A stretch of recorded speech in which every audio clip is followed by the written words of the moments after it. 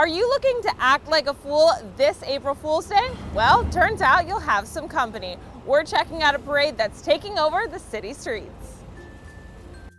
Telling a joke, pulling a prank, causing a ruckus.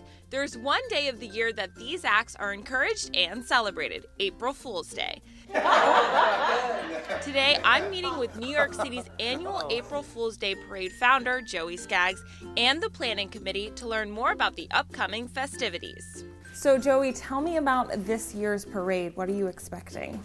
Well, we never know what to expect, and that's the beauty of the parade. It's a fun, silly day traditionally, but we take it further than that. We go for the biting satire. While it's not a national holiday, people around the world have been taking part in April Fool's festivities since the 19th century. In 1986, Joey held the first annual April Fool's Day parade to poke fun at the past year's public displays of foolishness.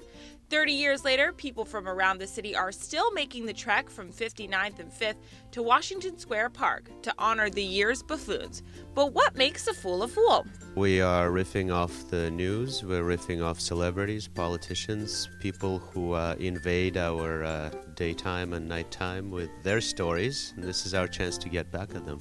We all contribute ideas, and we read the paper, watch the news, and all the team makes selections, and we compile the selections during the course of the year.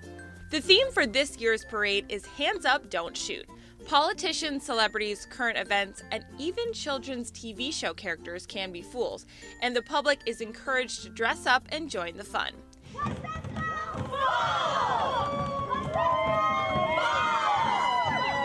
Every year, a king of fools is crowned and is chosen based on the loudest cheers at Washington Square Park. While it's a funny holiday, the committee is attracting people year after year that are no joke to society. I am a lawyer.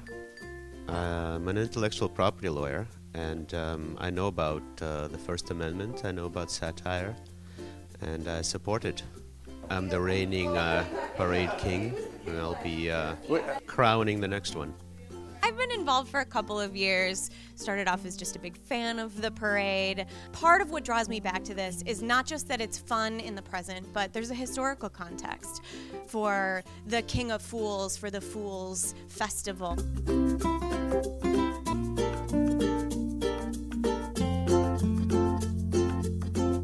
I'm sure you have unique stories that have been made throughout the years. You want to share any with me?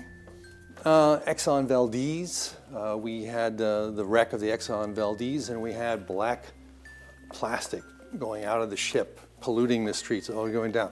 And it was a powerful parade float. And I particularly liked that because it had to do with pollution. While the city streets are filled with fools, more fools than usual on April 1st, the parade is a true representation of New York City's diversity. What makes the parade fantastic is what people do, people who are not part of this group, part of the structure, because they are more creative than we are, and they come up with the greatest, weirdest costumes. But don't be deceived, the parade is more than something to laugh at. It's a way to get people thinking about current times through free speech. The things that really take our breath away, that make us laugh the most, have something much deeper, much more important underneath. And I think the beautiful message that I would give is to dig a little bit deeper. So we can take floats, creative ideas done by artists, and have a bigger message to them that reach people. So we're reaching people with satire, with art, with the floats, with the lookalikes, with the comments that they make. I want them to feel happy and celebratory, but at the same time, appreciate the deeper meaning of it too.